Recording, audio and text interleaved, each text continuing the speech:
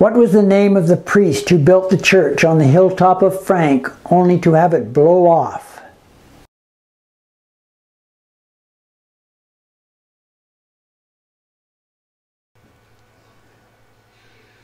Father Lejeune.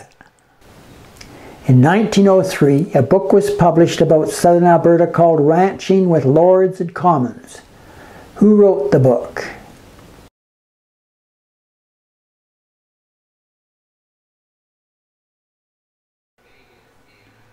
John R. Craig.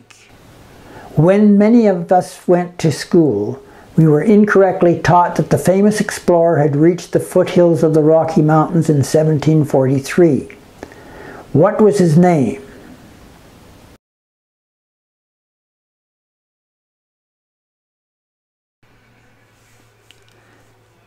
La Vérendrye.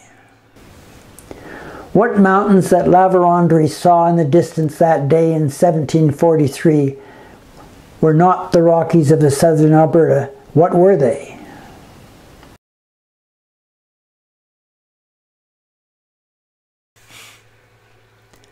The Black Hills of South Dakota.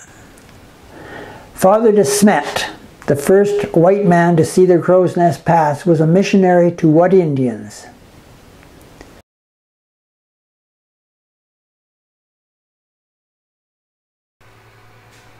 Kootenai.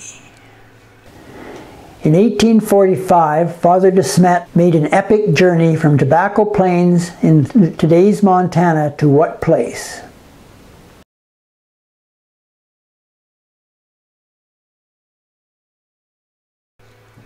Rocky Mountain House.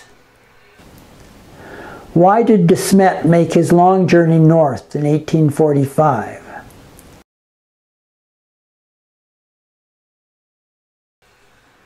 To try and convince the Blackfoot to make peace with the Kootenays.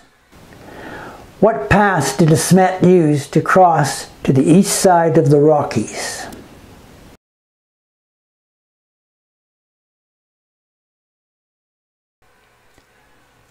White man.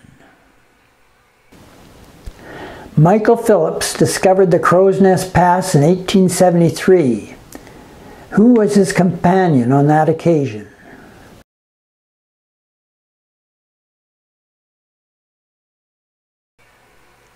John Collins, a trapper.